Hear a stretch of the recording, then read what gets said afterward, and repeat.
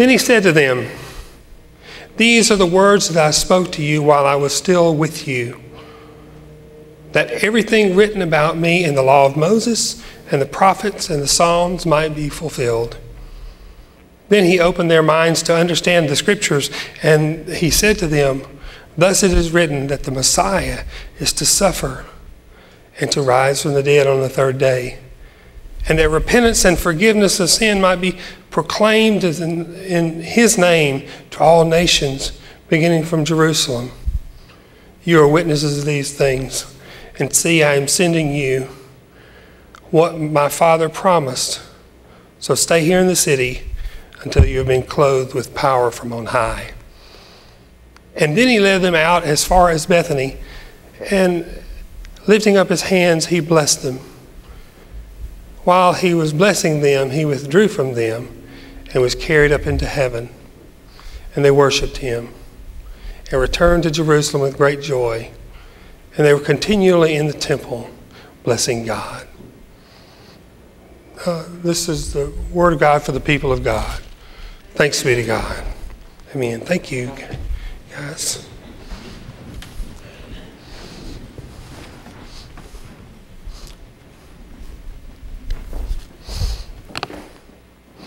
So, how are y'all today? Y'all are good? Okay. I'm here and ready for the day. I got a little water here.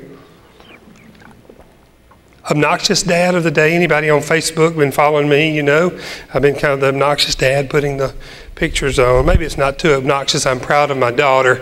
I'm proud of my daughter. I can't help that. You see, that's part of the story that we live in. It's part of the story of our life. That's part of who we are. And we're here talking about story today. Truthfully, getting caught all up in that story of my daughter getting all grown and everything, and it almost seems like it's not real. It almost seems like it's not real. I drive along, and I was telling folks in Sunday school this morning, I pulled up behind a van, you know, and I get all weepy-eyed because I see in the van in front of me, there's one of those little DVD things that's folded down, and kids are watching it in the back of the van. And I'm thinking, my kids are growing up. Bye-bye, that's not me anymore. But they're growing up. I'm caught in that story. But we're caught in this story today. Listen. He said to them, "These are my words that I have spoken to you while I was still with you." Well, anytime a scripture begins with "then," I always like to go back and see what happened prior to that scripture. Jesus is there with the disciples and speaking to them. And I found out, going back and looking to see, as the children have told us, you know, Jesus had died and Jesus had risen from the dead. And you know, we're in these Sundays of Easter, we've been celebrating and talking about Jesus being resurrected and brought back from the dead. And so I looked and saw that and found that the story of the road to Emmaus is there, where Jesus is there and walking on the road with them, and they don't even recognize who Jesus is as he's walking with them, and known in the breaking of bread. And then they said, you know, our hearts kind of burned inside us because we should have known it was Jesus that was with us. But just prior to this text, Jesus appears to his disciples, and he says, while they were talking about this, Jesus himself stood with them and said to them, "Peace be with you." And so Jesus showed up in the midst of them. Jesus had lived, Jesus had taught, Jesus had died, Jesus had been resurrected, and Jesus had come back in bodily form and showed up to them and said, "Peace be with you, I am here." And he comes to bring peace. You know what the word peace really means? God's well-being for you. The Hebrew word is shalom.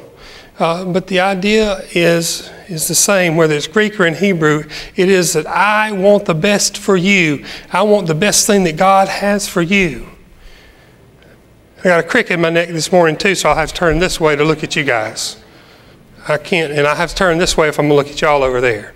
So do forgive me on that one. That's part of my story too. You don't need to know about that.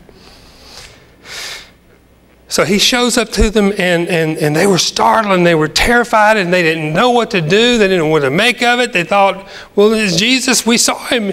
He lived, and he taught, and he died. And now he's come back. And we see him, and they were terrified. And the scripture said they thought that he was a ghost. They were afraid. And Jesus didn't want them to be afraid. He said, why are you frightened? Why do you doubts arise in your heart? Look at my hands. Look at my feet. See, touch me and see and know that it's me. It's me. It's Jesus. I'm not a ghost. I'm here. Feel me. You can tell that I'm here. He said, oh, do you have something to eat? And so they went and got some broiled fish. And Jesus is almost like Jesus is trying to say, look, see, it's me. I got the broiled fish. And he's eating the broiled fish to show that he had really come back. And he was in whatever resurrected body he had received was the one that was real and touchable and yet bore the scars of his crucifixion. And at the same time, he was able to eat to show that it was really, really him.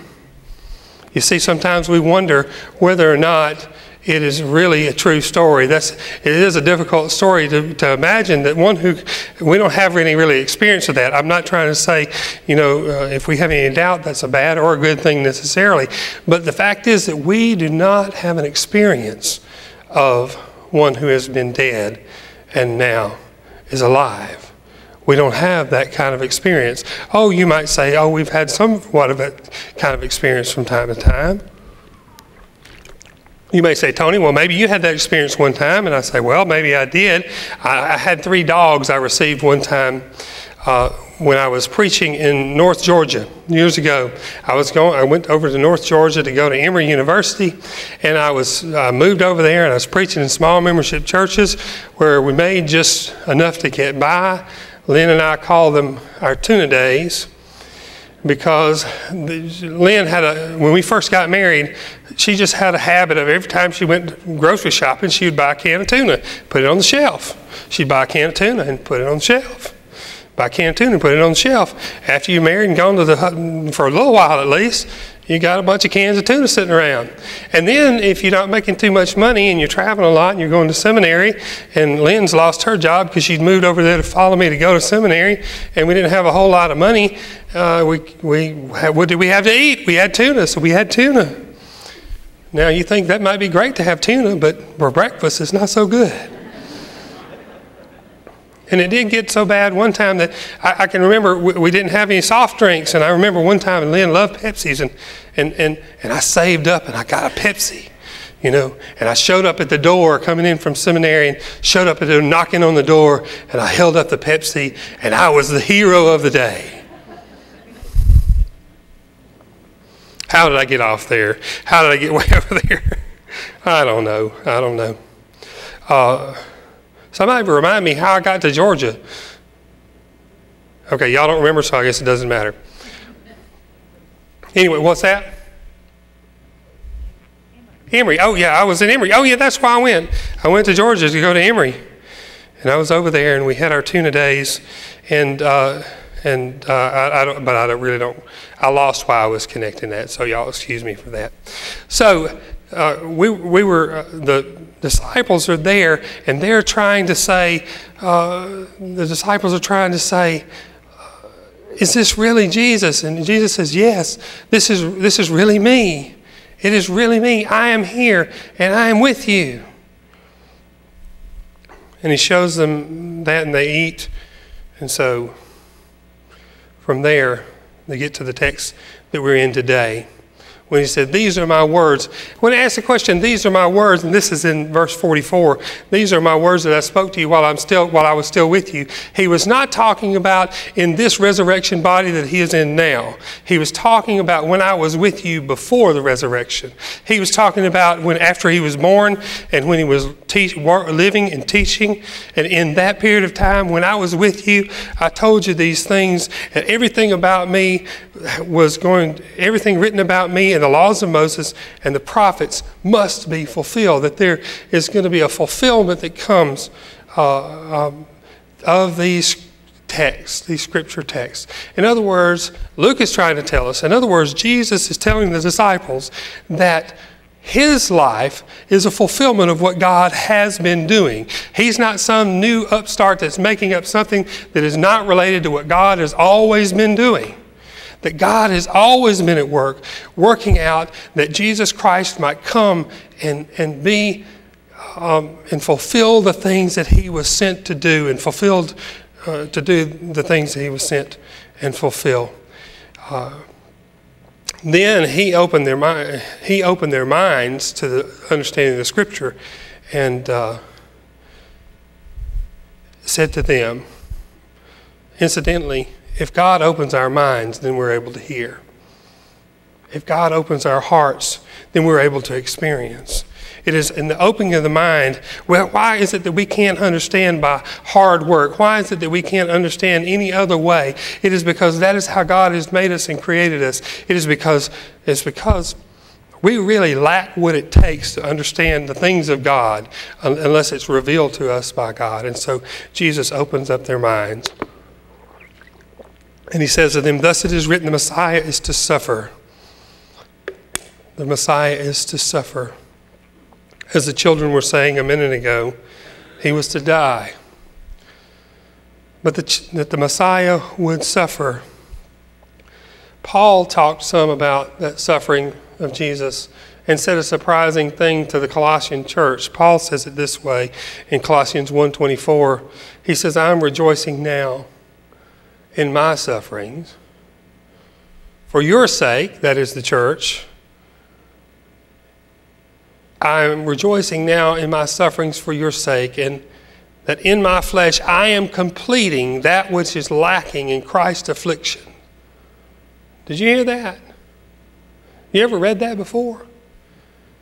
Because I tell you, it surprised me when I first read it, because I thought to myself that Jesus, who they're talking about fulfilling all that there is to be fulfilled in the law and the prophets and the Psalms, that everything written about him would be fulfilled, and that he came and he suffered, and this is part of what he was teaching. He came and he suffered, that you would think that all of the suffering would be completed. But Paul says no. He says the very fact that you and I suffer as well, the very fact that those who suffer for the church, those who suffer for the kingdom of God, those who are suffering for God's people, for the sake of his body, are continuing and completing the suffering that was lacking, not completely full,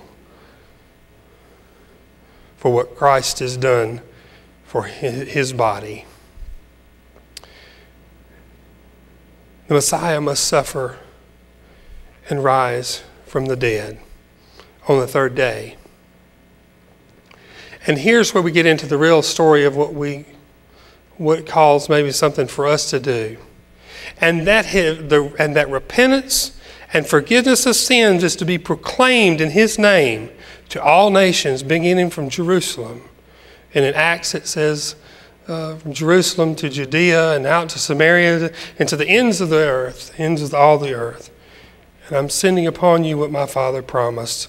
Now go and wait. So in other words, he says, I'm sending you. Therefore you go and wait. And so that's where we are nowadays. This is, actually Thursday, this past Thursday was 40 days out from Easter, the beginning of Easter season, the Easter day. Actually, so Thursday was 40 days out, which is traditionally the time that 40 days, even though it's very compressed in Luke's gospel, this ascension of Jesus Christ happened 40 days after he had risen from the dead. And so he is ascended, he has come and he is going to ascend, and listen to this text. Then he led them out as far as Bethany.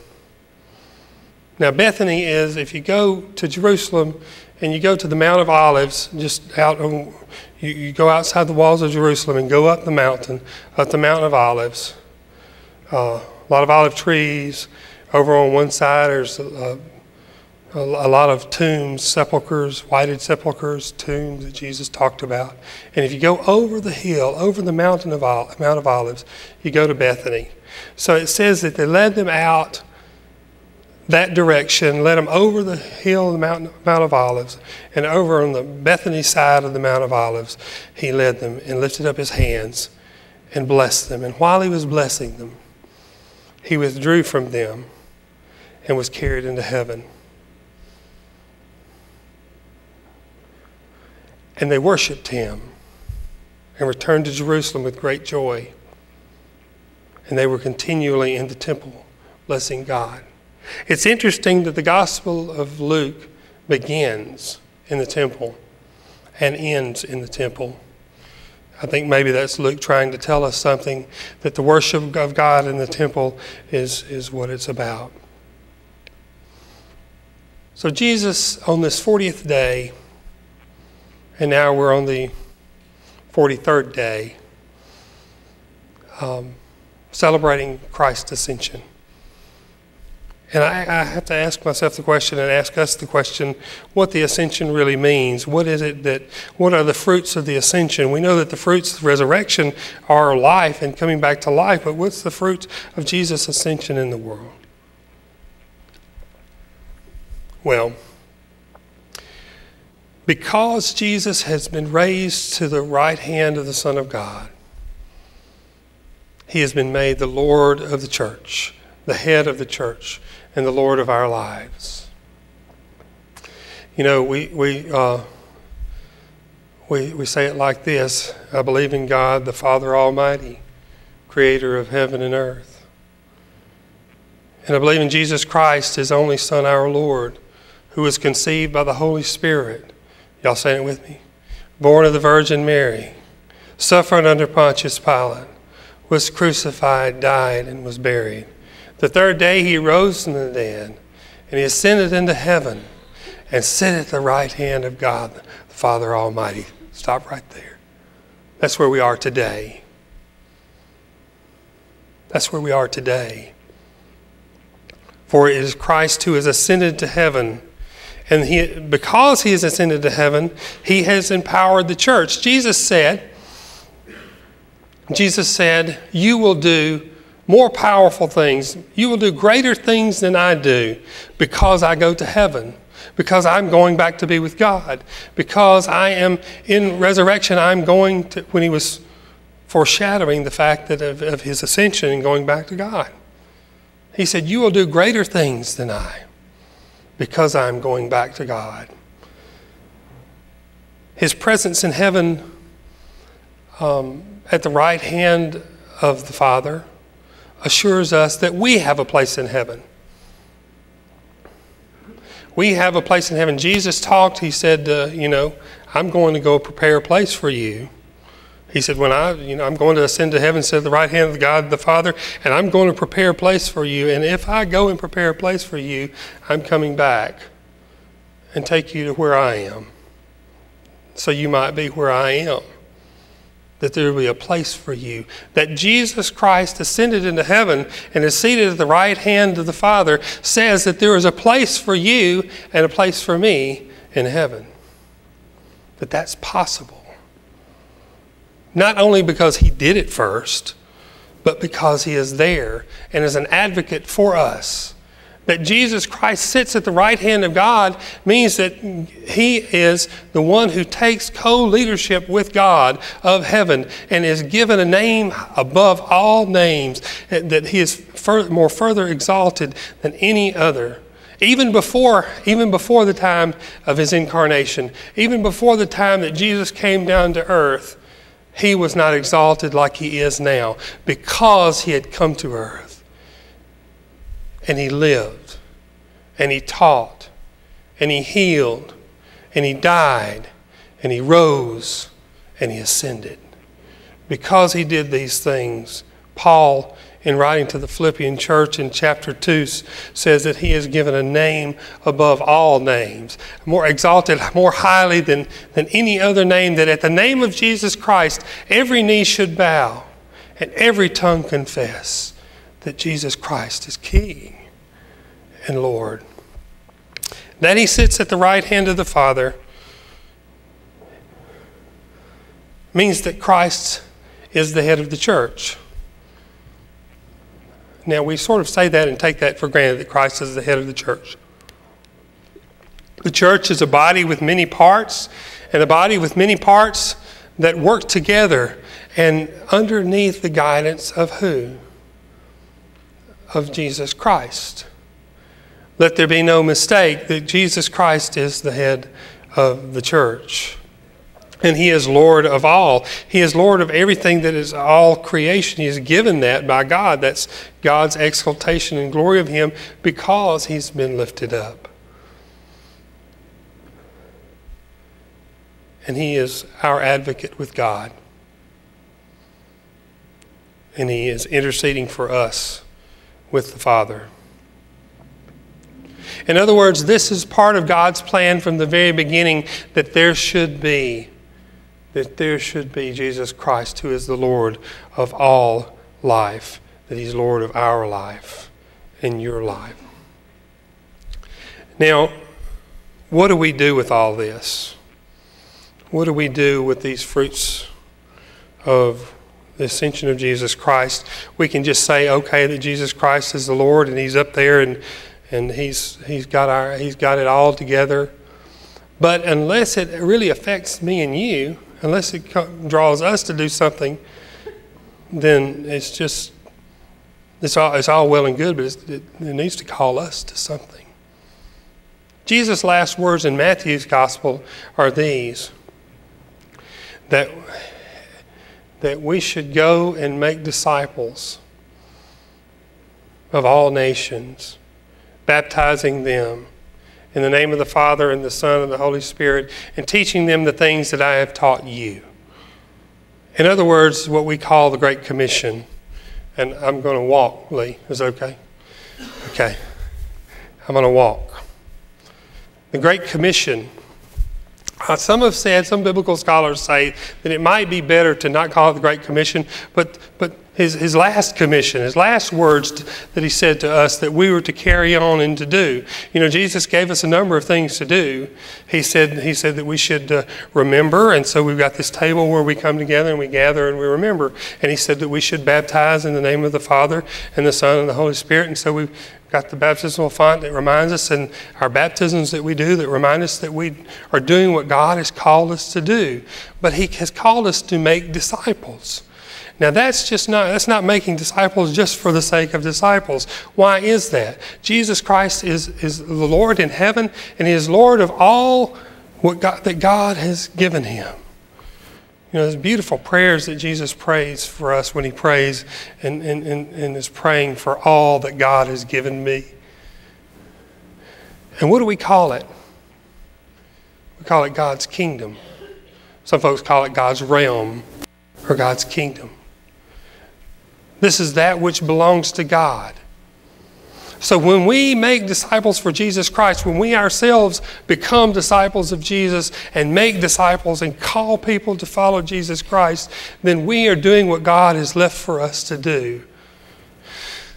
Now in Luke's gospel, I'm talking about Matthew, but in Mark's gospel, he talks about it. In Matthew's gospel, he talks about it. In Luke's gospel, in the beginning of Acts, he talks about it, that we should be witnesses. We should be the witness to what Christ has done, witness to what God has done in Jesus Christ throughout the world. To take that to all the world, we should be witnesses.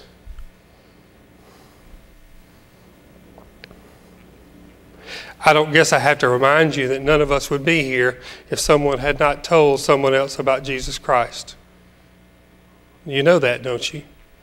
We wouldn't be here. This church wouldn't be here.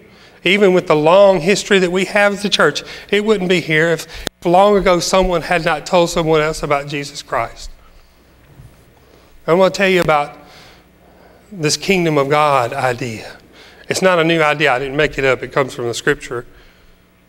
This idea of the kingdom of God and focusing our lives and giving witnessing to what God has done in the world that we might build God's kingdom. It's not simply for, it's like the more water I drink, the more I need. I don't know why that is. It's just like water. We're called to make disciples, but not just for the fact of making disciples. And we can say, disciple, disciple, disciple. We're a factory, disciple. We're called to witness to the kingdom of God.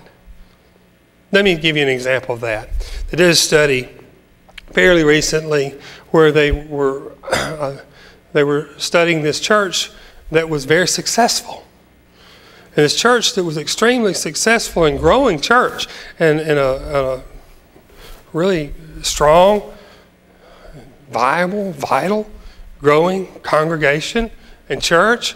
And they started studying what they did. Said, what do you do? What do you do as far as evangelism? And said, one of our biggest things in evangelism that we do is this. We do a chat room evangelism. And the person that was doing the study said, a chat room, what? Said, yeah, we go in the chat rooms online on the internet and we begin to talk to people about Jesus Christ. And we begin to let them know that their life is not really as miserable as they may think, because God loves them and cares about them. And we bring a ray of hope and we share something about God with the people in chat rooms. And then they come to know Jesus Christ and they come into the kingdom of God. And the person doing the study said, now wait a minute. You're growing, you're vital, you're a growing congregation, and yet one of your biggest evangelism ministries is reaching out to someone who will probably never come and join and become a part of your church. And they said, that's right. He said, but somebody coming and joining and becoming a part of our church is not the point.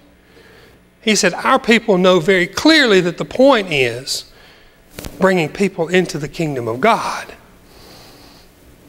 And he said, if we attend to that and bringing people into the kingdom of God, God takes care of the fact of who needs to come and make us successful in growing the church. He said, growing the church is not the point. Growing the kingdom is. And as long as we focus on that, then God gives the increase and God grows us. Another study I'd say something about is that they did a study of churches and people outside the church. They asked people in churches and they said, what is it that folks outside the church need? What is it that they need? What is it they want and what is it they need? And this very same study asked people who are outside the church and said, ask them, what is it that you need? And what is it that the church could offer you and could give? People inside the church said, the people outside the church need to learn about doctrine and need to learn about the Bible and need to learn about all the ins and outs of faith and need to learn about this and that and the other. The people they asked who were outside the church said, we just need to know how our life can be better. We just need to know how our life can be better.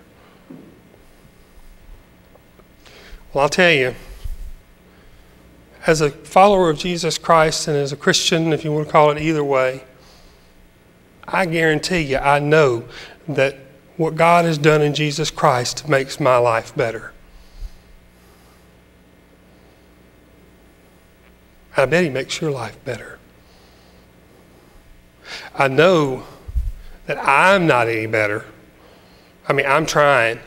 I'm trying to grow and do as God would have me to do. But I'm not a better person. I'm not better than anybody here or anybody out there in the world. I'm not a better person necessarily. But my life is better because I follow Jesus Christ. You can find some of the lowest times. If I were to tell you about the lowest times of my life, I'll know that I made it through them because God was there with me and made my life better. I guess what I'm trying to say is there's a whole world out there whose life, people who want to know how their life can be better, and we've got what it takes for that to happen. We don't ourselves have it, but we've received it from Jesus Christ. We've received this good news that we're to witness to the ends of the world. We have in Jesus Christ what it takes to grow His kingdom and to share. I know we're going to move along in our service, and I'll give you a challenge in just a little bit, but I'll go ahead and challenge you even now. Let me go ahead and make that challenge now, then we can pray about it when it's time to come forward. My challenge to you and to me today is to speak to someone and to witness to someone. Witnessing doesn't have to follow 4 spiritual laws or be all anything like that. Just think of how God's made your life better and share that with someone and listen to someone this week. That's my challenge. That's our challenge today.